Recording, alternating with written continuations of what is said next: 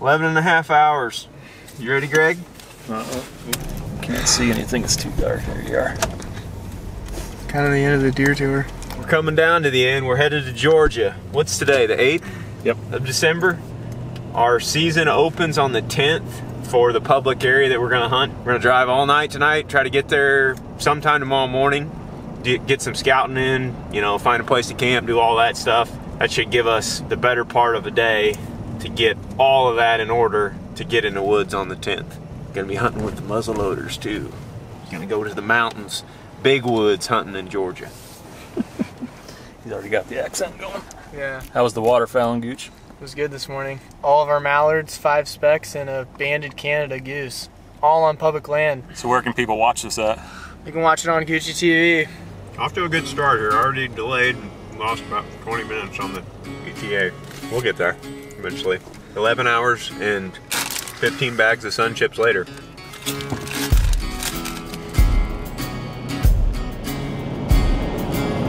Pulled elk. Cook it in a crock pot for a day and pour a gallon of barbecue sauce on it, and there you go. Maybe not a gallon, but a lot.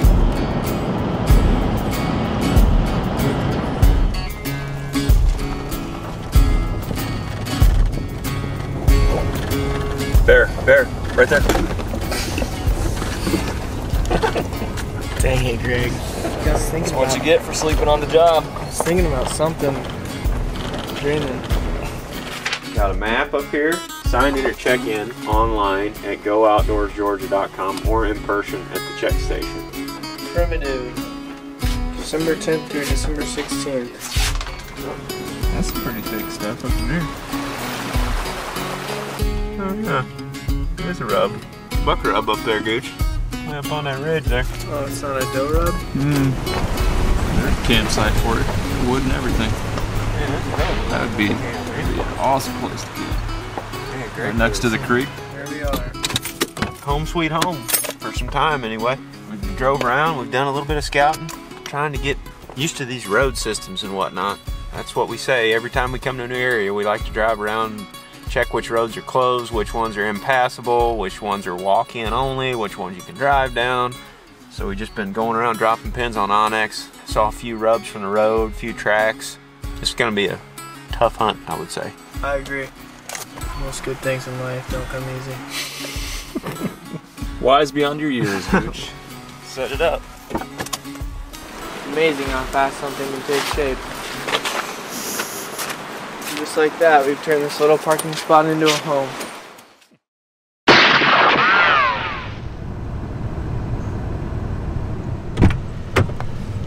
Y'all ready? Those boys came through at Yeah. 1:15, revving their truck. It's like, all right, well, it must be time. You know, people are starting to come through. It's probably 5 o'clock, time to get up. It was 1:15. The redneck wake-up call from the Georgia boys this morning, Greg. That's the type of crap I would have done when I was young. Let's get wild. Thanks for the ride, Gooch. We'll see you in a little bit. We get hungry some lunch and we'll head back to the lodge when we get cold.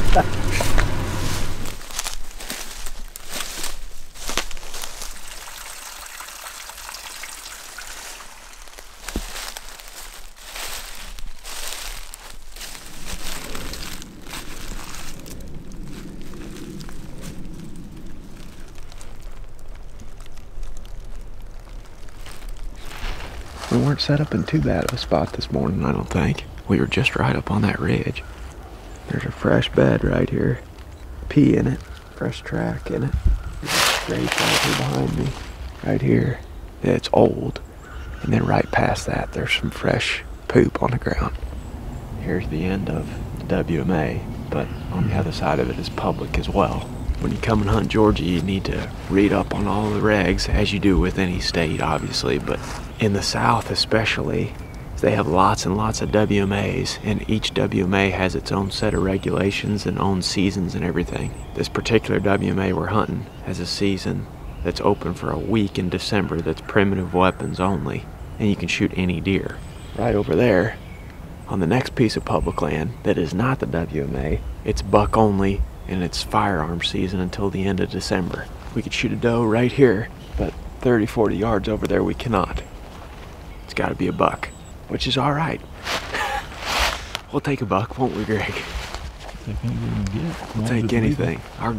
Our goal on this hunt is to learn as much as we can about these mountain deer and try to harvest one of them. I don't care if it's a doe, a fawn, a buck, anything. Somebody just made the harvest, sounds like, up in there. It's shot number 4 this morning. Just don't have the feeling we're gonna encounter a lot of hunting pressure on this deal. Yeah, you'd almost wish maybe there was a little bit more to get deer up and moving. Just gotta find them. Yep. I mean, we found some. We're finding some. We found trails walking in. I mean, we're finding fresh beds right here. Let's keep going. See what else we can find.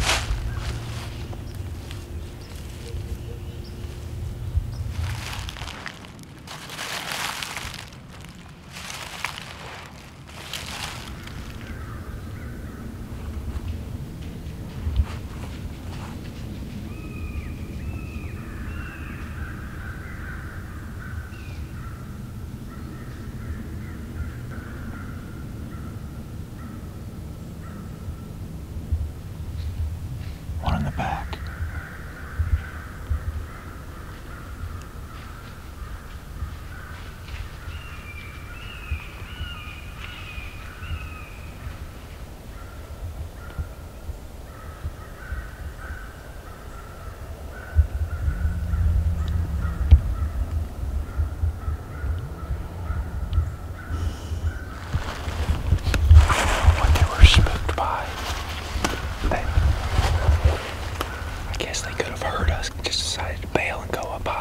See, but they never looked down here. They never acted like they smelled us or anything. We're following the WMA boundary right here, and this is the WMA, which is the side that we can shoot does on. So when I saw them running that direction, I'm like, green light. But I was free-handed, and she was bounding through there at 100 yards. You know, if they were 50 yards closer, I would have shot for sure. Yeah. Or if I would have been up to this tree where I could have rested my gun, I would have shot. Another rub right up there. I know you ain't gonna see a lot of deer in here. No. You're gonna see a couple deer. That's about it. They're definitely back here. Oh, yeah. And there's bucks back here for sure. Yeah, I mean, there's new rubs, old rubs. There's a couple big rubs down in there. A good number of tracks. We obviously just saw that doe and fawn, just about shot him. Yeah, we can kill one back in here. Yeah, I think so.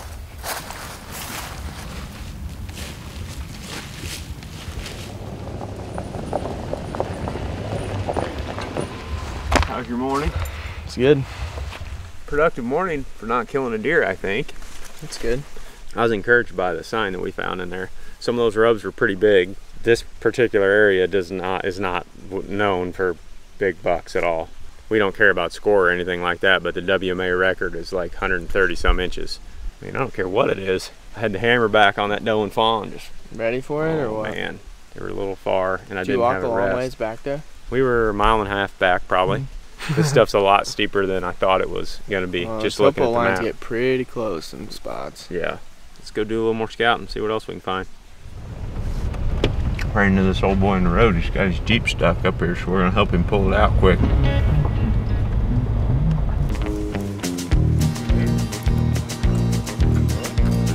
Oh, there he is.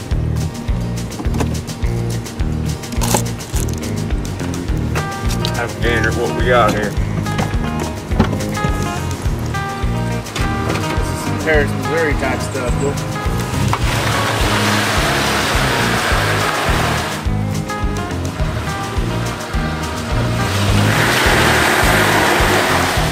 That hook on the side. That's good. You're good, Aaron. Yeah, you're good.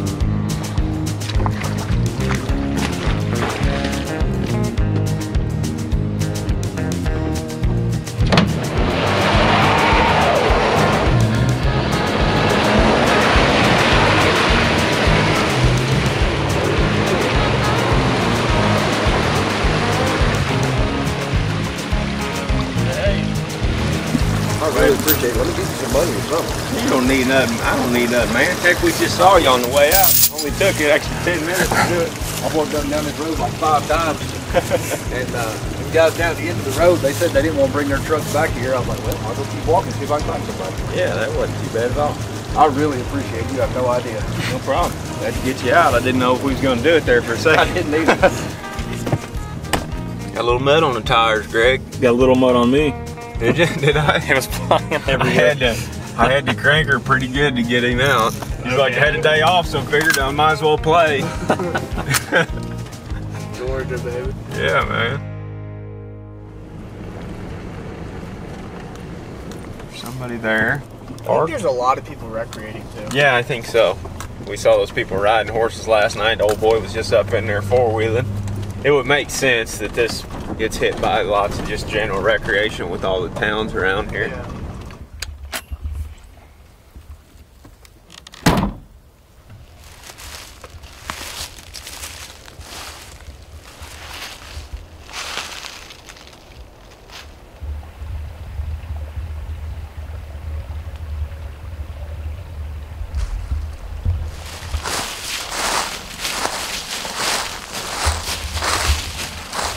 Two dudes standing here watching water filter into a bottle. Just went down to the creek, filled up the bag, and now we're waiting on her to work. This is pretty handy. Me and Ted used it a bunch of elk hunting too. When you can camp next to a creek, you can just fill that up every night. Usually you can hang it from a tree or something so that you don't have to stand there like this for 10 minutes and filter water into your bottle, but this is what the interns are here for. sorry for the slow day, guys. We didn't get into much other than pulling old homeboy out of the mud pit. That was pretty fun. But past that, we didn't see much. Me and Greg did find some good sign this morning and almost shot a doe. We don't have a good wind to hunt that spot in the morning, which stinks because that's kind of where we were banking on going. So we're going to be starting from scratch again tomorrow. We knew this was going to be a challenge coming down here to this specific area. Totally different terrain than we've hunted deer in before. We've hunted turkeys and stuff like this quite a bit, but we haven't hunted deer, and we get tons and tons of questions from, you know, the northeast all the way down to the south. It's like, how do you hunt deer in big woods, especially mountainous terrain? And that's what we're trying to do. We're just trying to learn more about it, see if we can be successful. Georgia's got such a wide variety of opportunities that you can have. I mean, this WMA is open for 7 days, primitive season in December. They've got a buck-only rifle hunt in late November. There's a lot of public areas statewide in Georgia that you can hunt with firearms for, you know, a much longer period of time as well. And many of these WMAs have different hunt dates. So if you wanted to, you could just throw your tent in the back of the truck and go and hunt a bunch of these different WMAs in Georgia and just kind of bounce around from season to season. That's the nice thing about these WMAs and the way that they have them set up, is it keeps the pressure off the deer. So this morning when we were going in there to hunt, nobody's been in there deer hunting now for almost 2 weeks since the firearms buck only season. We're from Iowa and we get questions all the time. Why, if you live in Iowa, do you travel to these states that have, you know, smaller bucks, fewer deer, way more hunters? It's all the same for the most part to us. I mean, it's just deer hunting. At the end of the day, your standards may change a little bit from state to state depending on where you're at, but like Greg just said, we're down here just deer hunting. Like literally, we're gonna be so stoked if we just kill a deer. So when I saw those does pop up out of the bottom this morning, I was like, oh, hammer back, boy. I was ready. I was ready to let it go if they would have stopped in the right spot. So We'll find them. We'll find them. We're gonna keep trying again tomorrow until we run into one.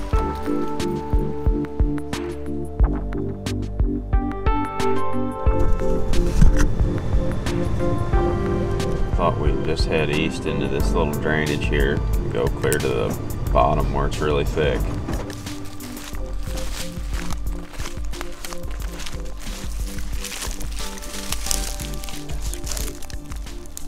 Pretty fresh scrape. It's our second morning here in Georgia. We got up a little bit earlier today, headed into a new spot with the saddles and everything. Yesterday there was nobody at this parking lot, so we just figured we'd give this a try. And since you haven't been able to deer hunt in here since like the 29th of November, these deer have been relatively unpressured for a couple weeks. We're not even halfway back to where I wanted to hunt. We just came across this real big scrape right here, right off the side of this road. I mean, there's a saddle right here in this ridge where deer cross back and forth. It seems like a really, really obvious spot.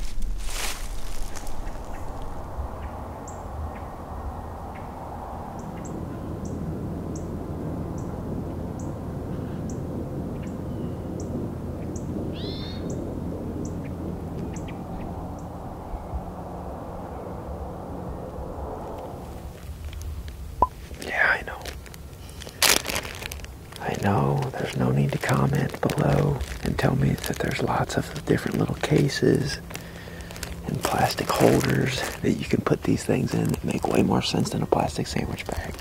I'm aware of all these things. I just have not purchased one.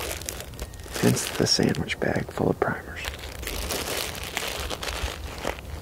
Greg and I have seen 7 to 10 squirrels and heard some turkeys in the distance. We've not seen a deer. We've not heard a deer. So we're going to get down and continue to scout in a little bit further. Like I said originally, we were planning to go in a lot deeper this morning, but we ran into that scrape. We figured we might as well sit it, see what happens. I guess this is kind of a good lesson to point out. This is how we go about hunting pretty much any new public area for the most part. Like you creep in here to an area you're unfamiliar with a spot in mind, and a lot of times you run into sign that you can either pass up or set up on the way in. But regardless, we're gonna mark this on a map, go in a little bit deeper, see if we can get into some more of this thick cover where deer be spending time during the day. Sweet gum. Sweet gum tree growing into a white oak. Actually grew clear through it, see that? Yeah, the branch coming out the other side. Can't say that I've ever seen anything quite like that. I ain't never seen nothing like it. Look, they both just grew right here. I forget my longies here.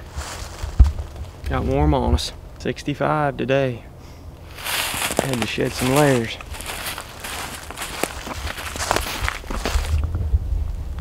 Oh, they're going up. Yep. Buck.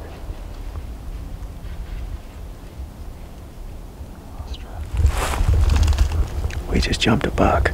It's bedded right here below where we set up this morning. We actually set up at the top of that saddle, up in those pines where we found that scrape. And then as we came down the logging road, we found more rubs up there and a couple of really, really fresh rubs. And then as we got further and further away from this spot, the sign did not look as fresh. What little fresh sign, buck sign we found was right there, and he was bedded right below it. He was in there while we were on the stand. He was within 100 yards of us. Yeah, he was close too. He was right there. I bet you he was in there. We just walked 2.5 miles and saw one deer right next to where we were set up this morning, though, so that does make me feel a little bit better. We were not set up in a bad spot at all this morning to kill a buck, but he was below it right there at the top of that bowl. Just a perfect spot for him to be. It makes total sense why he's there. We just had to spook him out of there to figure it out. Also learning that the best sign is up in these up on the ridges where there's red oaks dropping. Yeah.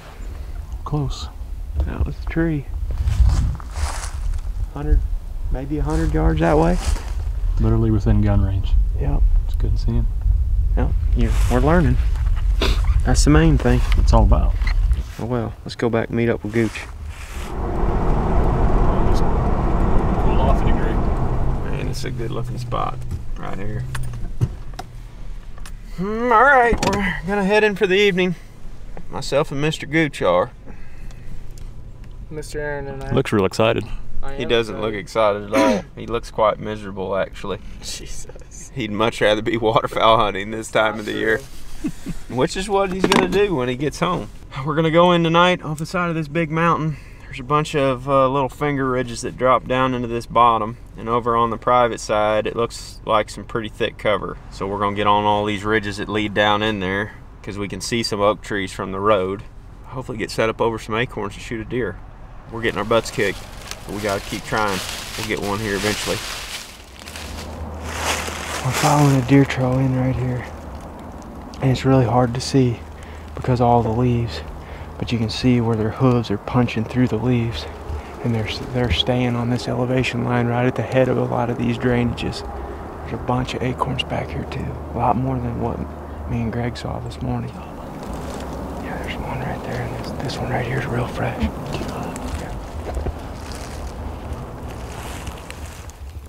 Scrape.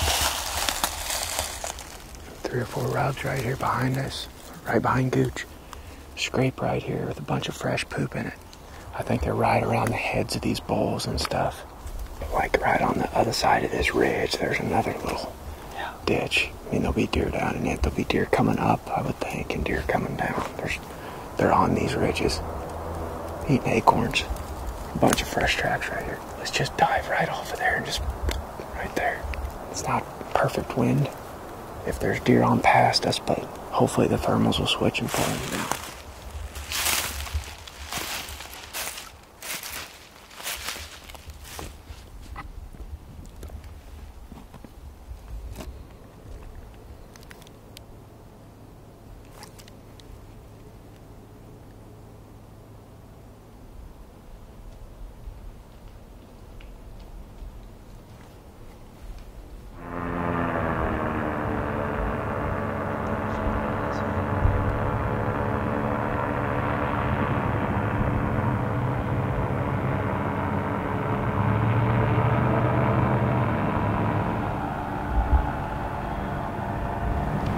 It sounds like the thing's about to quit on him.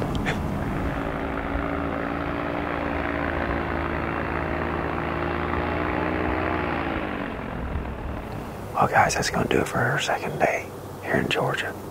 No deer tonight, which I'm very surprised. We could see a long way from this tree, and we've got fresh sign right here below us. They got to be in here. They're just in these hills and in these steep ridges where there's oaks dropping acorns everywhere. I'm sure they can just stand up where they're bedded and feed on acorns and be pretty content, not have to move too far. I don't know what we'll do in the morning. It's supposed to rain tomorrow at some point. We're either going to push in deeper to this spot here, or maybe go back into one of the other two areas that we found it definitely on the deer, but having trouble seeing them while we're sitting. This is the fourth time we've sat. We haven't seen a single deer while we're sitting. Every time we see deer, it's when we're moving around. All we can do is keep trying. I think we will get a shot at one here eventually, but it's going to be a game of patience. Ready?